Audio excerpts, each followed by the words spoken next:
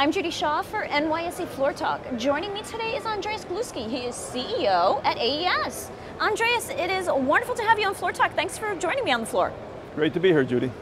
So Andres, what does responsible transition look like for AES? Well, really that's the purpose of our company, is to manage the energy transition. We want to accelerate the future of energy. So it is a process, it's a transition. It's not flipping the switch. You can't go from fossil fuels to all renewables overnight.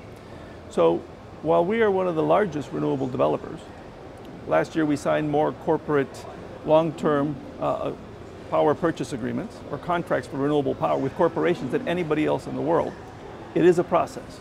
So I think we have some very good examples of how you can do this process. So for example, in Hawaii, we had a coal plant. We just shut it down.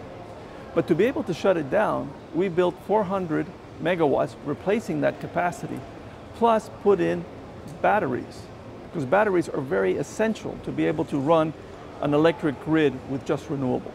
So to us, it's a transition. It's got to be done smartly, and at the same time, because people are depending on you for their electricity. Okay, so now tell me, how are you reducing your emissions profile? Well, we're reducing our emissions profile by two ways. First, we're shutting down or converting coal plants to gas. At the same time, we're building a tremendous amount of renewables. So to give you an idea, we have our total fleet is about 31, 32 gigawatts.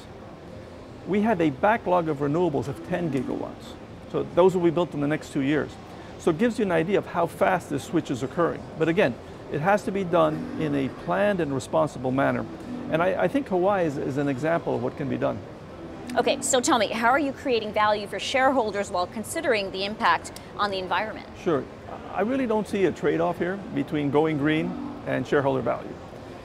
We are the best performing stock in the utilities index, whether you measure it for 5 years, 3 years, 1 year.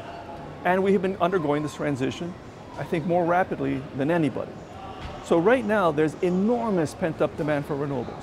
In fact, this is not a problem of demand. We can sell everything we can produce. The problem is of supply, getting permitted land, interconnections, equipment. So really, I think getting out ahead of this was key to fulfilling our mission of maximizing shareholder value. All right, well, Andres, wonderful to talk with you. Thanks for joining me on Floor Talk. Thank you very much, Judy.